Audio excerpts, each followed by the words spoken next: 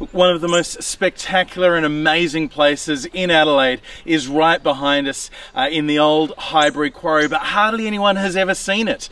But today, Environment Minister David Speirs has a really exciting announcement that I know will be really welcome for residents in the northeastern suburbs.